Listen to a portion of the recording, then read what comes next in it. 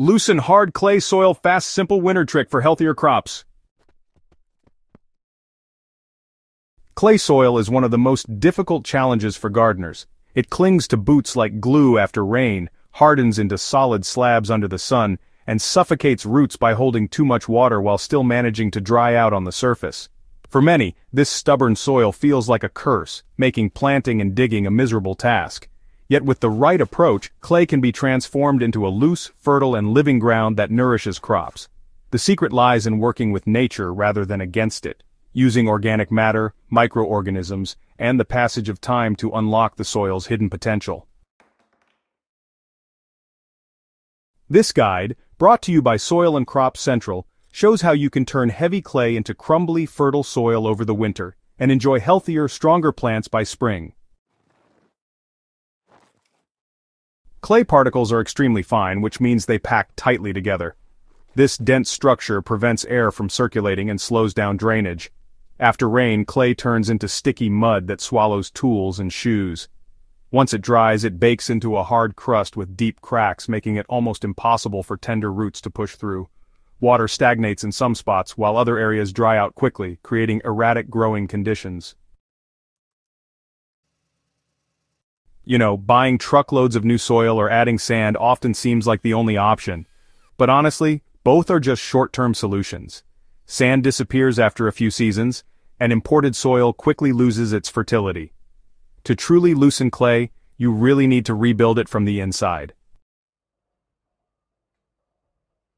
The most reliable way to change clay is by feeding it with plant residues in autumn. Unlike those quick fixes, organic matter actually restructures soil gradually, binding particles into loose aggregates that let air and water move freely. By spring, the soil becomes crumbly and breathable, making it so much easier to dig and a whole lot healthier for your crops. The timing is, crucial. Autumn is the season when air stays warm enough for natural decomposition, but the pace is steady rather than too fast. See, summer heat burns organic matter, while winter cold almost brings the process to a halt. By preparing beds in fall, you allow organic residues to break down at the perfect rhythm, forming humus that transforms clay into fertile earth. Start by gathering every available residue. Grass clippings, vegetable tops, fallen leaves, and weeds are all valuable resources that many gardeners waste or burn. Instead of discarding them, spread them directly over your beds. The layer should be between 10 and 12 centimeters thick. This is not just a suggestion, it is the key measurement for success. A thinner layer does not produce noticeable change, while a thicker one may rot without air circulation. Once the residues are laid down, sprinkle wood ash evenly across the surface. Use half a glass of ash for every square meter. Ash plays two vital roles. It lowers acidity, which clay soils often suffer from, and it enriches the ground with potassium, an essential nutrient for strong root growth. While organic residues decompose naturally, their transformation can actually be sped up by adding beneficial microorganisms.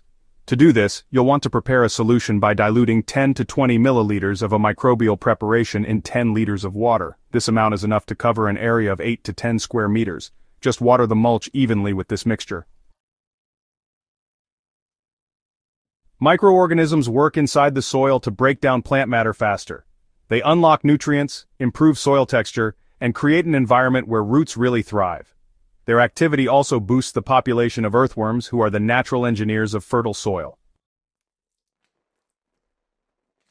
After watering, cover the beds with a breathable fabric such as black spunbond with a density of 30 grams per square meter. This cover lets air and moisture pass through while protecting the residues underneath.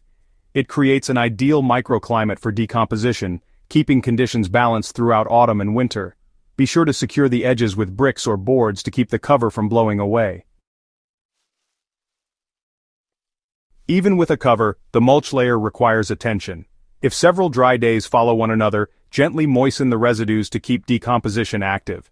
The goal is to maintain even conditions, neither soggy nor bone dry. By spring, the transformation will be visible. The residues will have turned into dark, crumbly soil filled with life. When the cover is removed, The difference is dramatic. The spade sinks easily into soil that was once hard as rock. Water now penetrates rather than puddling on the surface. Roots grow freely, and earthworms abound, sometimes 80 per square meter, compared to just 1 or 2 before. These worms process organic matter into humus, producing one of the best natural fertilizers possible. Moisture also lasts longer in this improved soil, which reduces the need for frequent watering. A thick layer of decomposed mulch can really work wonders, suppressing weeds and cutting them back by, 60 to 70%. Instead of spending all your time weeding, you'll just need some occasional, light maintenance. And the best part? All of this is achieved without having to buy manure, those expensive fertilizers, or truckloads of soil. Clay soil, well, it really responds best to balance. If you lay residues too thickly without adding some ash, you can actually smother the soil, and that leaves behind a soggy, kind of foul-smelling layer. And if you add only sand without any organic matter, you end up creating a crust that just makes the problem worse. So, the lesson here is pretty clear. Clay improves only when organic matter, air, and just a little bit of mineral support all come together in the right proportions. Beyond the main method, you can boost results with a few complementary practices. Sowing green manure crops such as mustard, oats, or phacelia in autumn is particularly effective. Their roots penetrate clay, loosening it further and adding biomass when incorporated into the soil in spring. Mustard even has the added benefit of deterring pests naturally. Fallen leaves, often discarded, also hold great value.